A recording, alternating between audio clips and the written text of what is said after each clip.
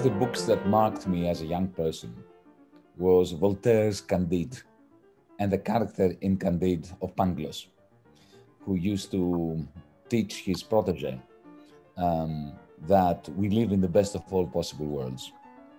Now, there's no doubt that the very, very few who control the fates of everyone out there would love us to believe that Pangloss is right.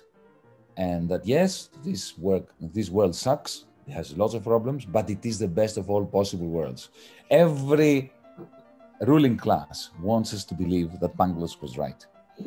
I don't think the kind of economies that we've built, where the bulk of the GDP is in financial assets, where people just sit in London and New York and basically transport money across the world into stock markets, into bond markets, make huge returns and take it back. I don't think that is a sustainable model long term. It will make a few people very rich, but I don't think it's sustainable because it continues to extract wealth at the expense of the vast majority of the world's population.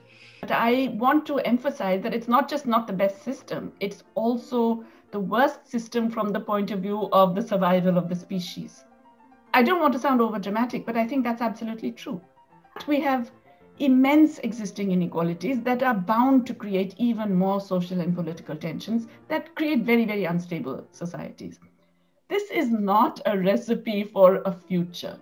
There are many other alternatives, cooperative ventures of various sorts, and actually involving people in the systems in which they work, getting the people who do the work to have some say in the decisions.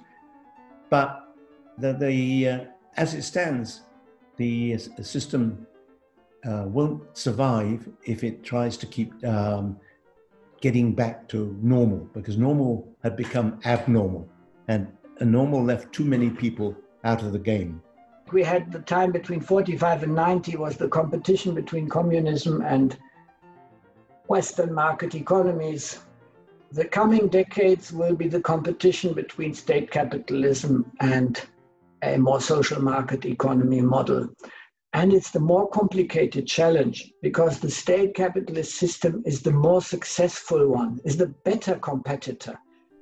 Based on my own values, which I would claim are kind of traditional American values of freedom and liberty, I think capitalism is, in an Aristotelian sense, the best economic system because it does the most good with the least harm. It's not to say that it is occurring with no harm at all, but compared to the other systems that we have, I think it's better.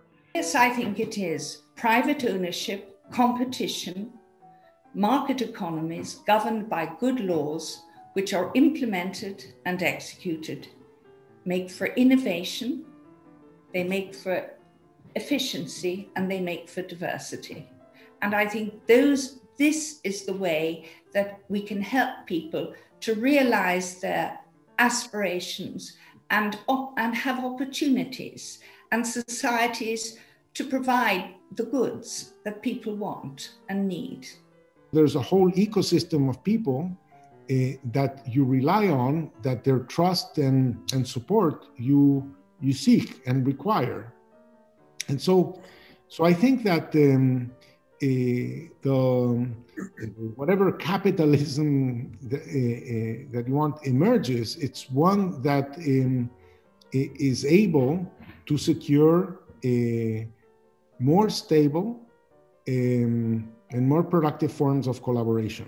The system in which you basically use the power of the state to do one thing mainly, which is to break any dangerous concentration of power and control at home, or any dangerous concentration of power and control abroad,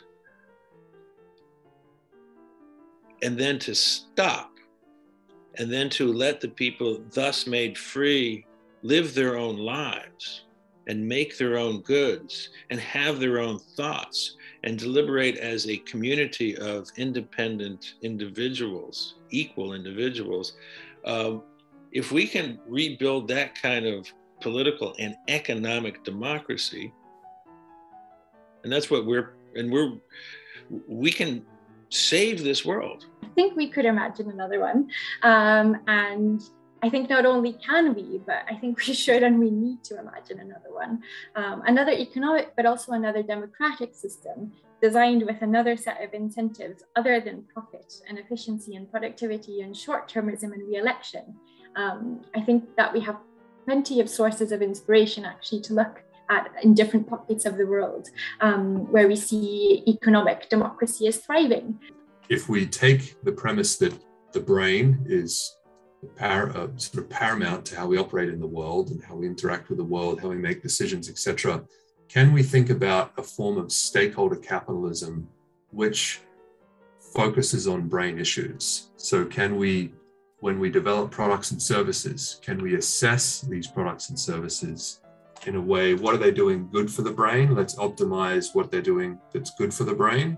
And how can we mitigate what's bad for the brain?